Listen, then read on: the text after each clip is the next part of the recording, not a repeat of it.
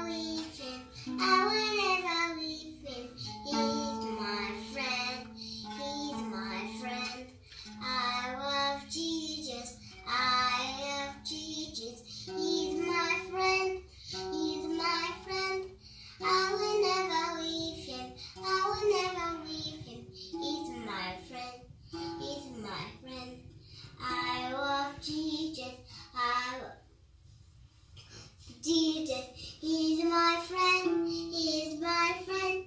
I will never leave him, I will never leave him. He's my friend, he's my friend. The title of our lesson today is The Very Best Shepherd. Our friend is going to recite the memory verse. John chapter 10 verse 27. My sheep hear my voice, and I know them, and they follow me. God bless you. That was good recitation. Our Bible text is taken from John 10 verses 11 to 15 and Psalms 23. We'll read the selected verses from John 10 verse 11 and verse 14. Let's read from our Bible. Verse 11. I am the good shepherd. The good shepherd giveth his life for the sheep. 14. I am the good shepherd, and know my sheep, and am known of mine. Let's put our Bibles on this side. Children, let's look at those two pictures. Picture number 1. The parent is taking care of a poorly child. Picture number 2. Yes, it's the shepherd and the sheep. So many sheep. The shepherd is taking good care of his sheep. Do you know what a shepherd is? What does the shepherd do? Our Bible lesson today tells us that a shepherd is someone who takes care of sheep. A good shepherd loves his sheep. He makes sure that they do not wander away. And if they do, the good shepherd will go and look for them. He protects them. He doesn't want anything to harm them. Those big animals like wolves and lions, if they want to attack the sheep, the good shepherd would rather risk his life to protect the sheep. He cares for them so much. During the rainy time, the sunny times, he makes sure that they are comfortable. When it is time to graze, he leads them to green pastures where there is green tall grass. When they are thirsty, he leads them to those still waters and makes sure that they drink as much as they are satisfied. Oh, a good shepherd really cares for his sheep. And they know his voice. And he knows the names of all his sheep. When they are lost, a good shepherd will go out to find them. At times, he will shout their names,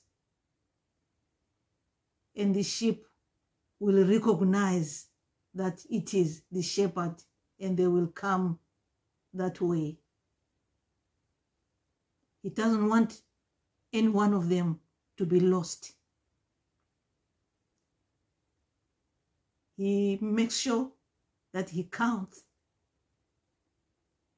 that they are all present at the end of the day. He protects them. He cares for them. He loves them so much. He keeps them safe. But today, we are learning about the very best shepherd, who is more than what we saw from picture number 1 and picture number 2.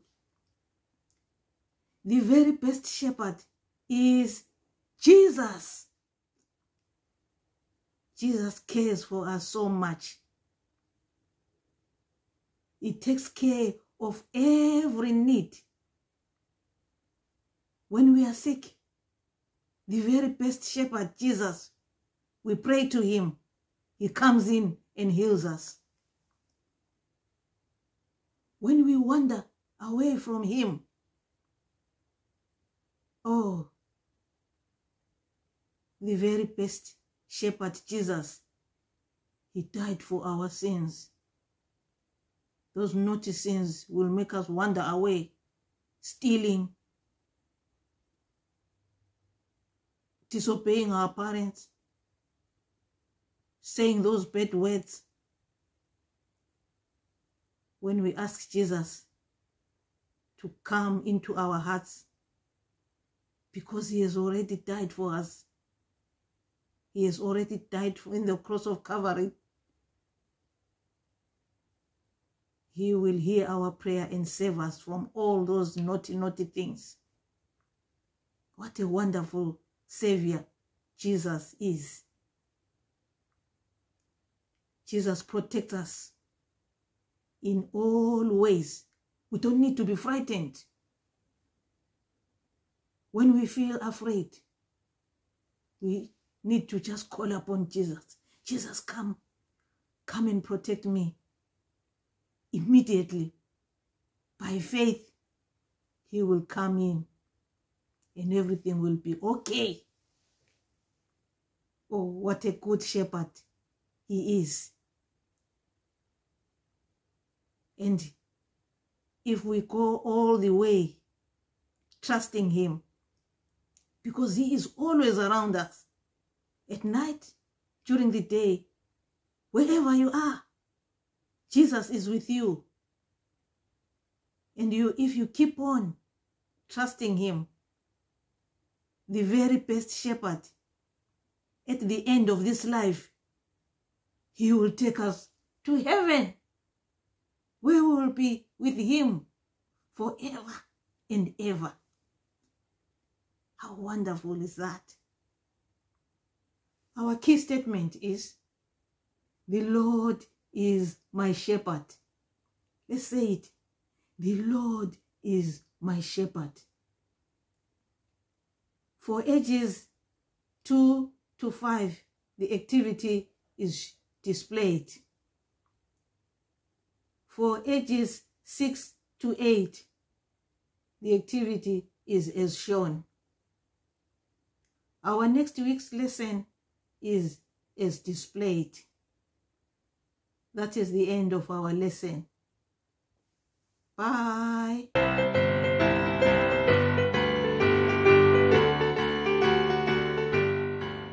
Good morning, children, and welcome to your answer lesson. The title of today's lesson is Sticking With It, and it's all about perseverance, and the hero is the woman with the issue of blood. Our key verse today is, "He that endureth to the end shall be saved." Matthew chapter 10, verse 22. Right, our text is from Mark chapter 5, verse 24 to 34. Short verses, so we might be able to read everything. Mark chapter 5, verse 24. "And Jesus went with him, and much people followed him and thronged him." 25. "And a certain woman, which had an issue of blood 12 years, 26, and had suffered many things of many physicians, and had spent all that she had, and was nothing bettered, but rather grew worse. When she had heard of Jesus, came in the press behind, and touched his garment." 28. "For she said, If I may touch but his clothes, I shall be whole." 29. "And straightway the fountain of her blood was dried up, and she felt in her body that she was healed of that plague." 30. "And Jesus, immediately knowing in himself that virtue had gone out of him, turned him about in the press and said, Who touched my clothes?"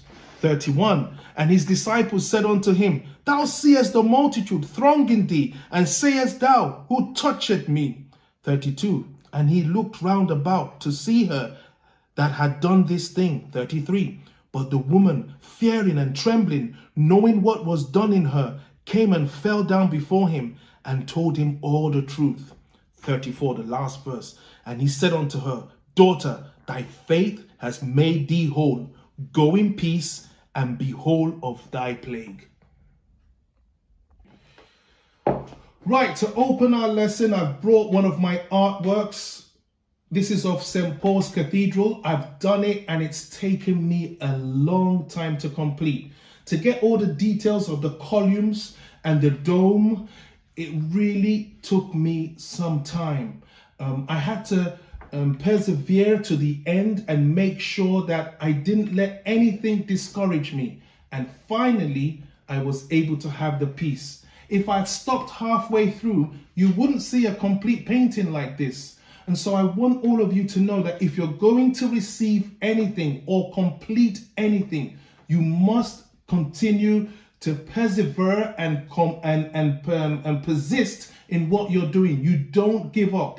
And if you don't give up, you'll have a reward, a completed job, or a blessing. Right, so in our lesson, it was all about Grayson. He was in the class trying his best to make this pot with coils of clay. It didn't work out. Nothing was working. It didn't take shape. He couldn't even do it. He was so discouraged. But remember the key word in our lesson, you have to persevere. And he made sure that he did, but it still wasn't working until his teacher came to help him, showed him what to do. So he listened, he followed the instructions, and everything worked out. And he was so happy that he stuck with it and he didn't give up. So we want to make sure we don't give up and stick till the end. That's the key thing this week, because our hero, that's what she did. Everything was against her. She was bleeding for 12 years, and that will make her very anemic, and she's going to be tired. She was also going to be isolated because she would have been unclean. But with all these obstacles, she said, I'm just going to find this Jesus and I'm going to get my healing. So she crawled, as you can see in this image, and she touched him. And by God's special grace, she received her healing by faith. I want to pray that God will help all of us to never give up when we want to get blessings from God, so that we can receive our blessings by faith. All right, and to really understand what our lesson is about, which is all about perseverance, We want to make sure that we understand it in terms of prayer, because this is where most of the time we give up. When we're trying to pray to God to get something, to be blessed, or for God to answer our prayer, these are some phrases that we can remember that will help us in relation to the lesson. P, we need to persevere in prayer. That means we don't give up. We keep praying until we get the answer. R, we can reveal the problem to God always. Don't always think about someone or a human being. Always tell God your problems first.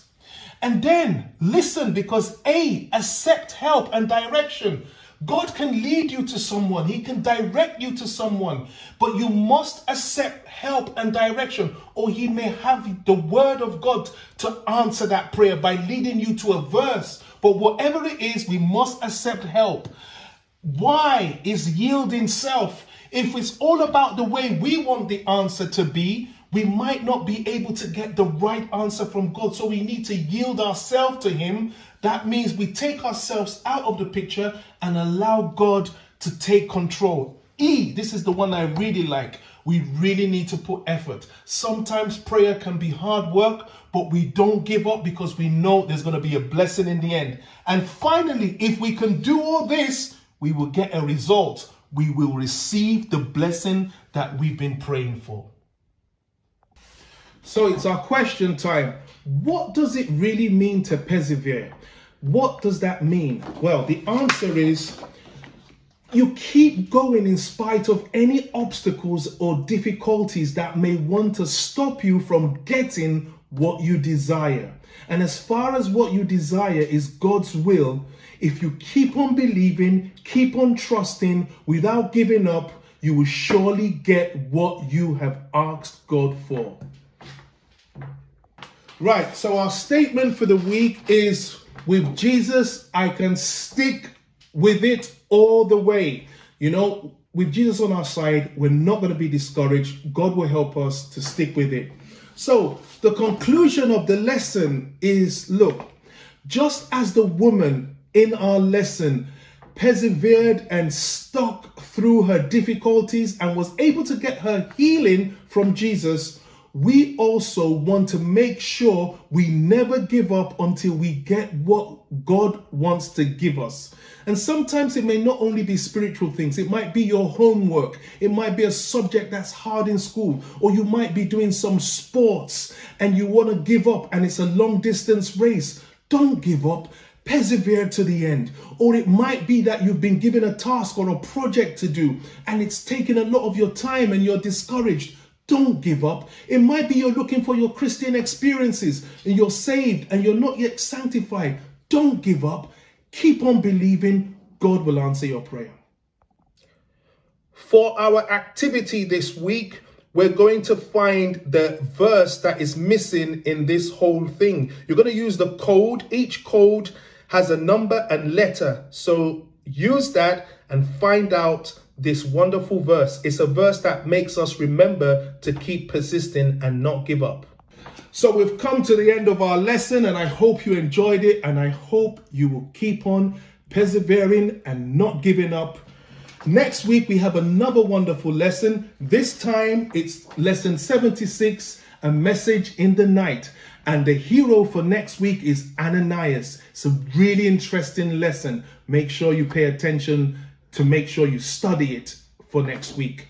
Let us pray. Heavenly Father, we thank you for the primary power lesson and the answer lesson. Just make this word help us to be good Christians and so that we can make heaven at last, because that's most important. Thank you, Lord. Thank you, boys and girls, for joining today's Sunday School. We hope and pray you enjoyed. Have a wonderful week ahead. God bless you.